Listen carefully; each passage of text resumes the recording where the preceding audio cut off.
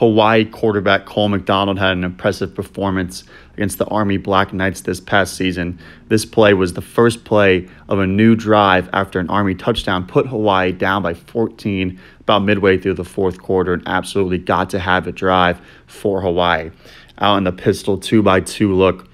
Now, McDonald has a bad habit of stepping too far towards his throw in the pocket, kind of giving himself into pressure and maybe a bit of an elongated release, but he does have a lot of tools to work with for the next level. A few of those on display on this play.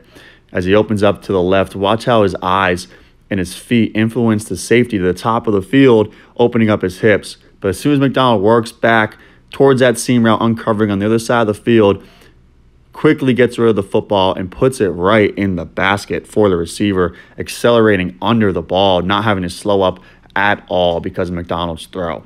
You'll see it from this end zone view. He steps to his left too far in the pocket, but as soon as he works back towards the middle of the field, steps up, resets his feet, and a nice pure follow through from McDonald puts it on a dot more than 40 yards down the field to get Hawaii back in the football game. Hawaii quarterback Cole McDonald showing great anticipation on this throw. A lot of the similar traits that we actually saw out of Nick Foles during the run he had with the Eagles for the Super Bowl victory. Really being able to run the RPO game and see the routes develop before they start to happen. You'll see on this play, the receivers at the top of the screen are going to run this little switch concept.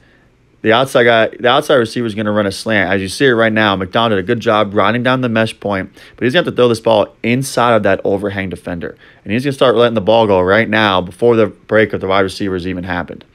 He's going to put it right into the middle of the field and allow for some good yards after the catch for the wideout. Seeing it from the end zone view, you'll see how long McDonald really rides his mesh point out, but also the point of his release.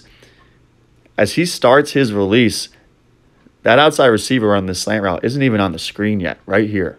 And he's going to throw this ball inside of that overhang defender and need to put it right in his chest or lead him out in order to allow for those extra yards after the catch, and he puts it right in between the numbers.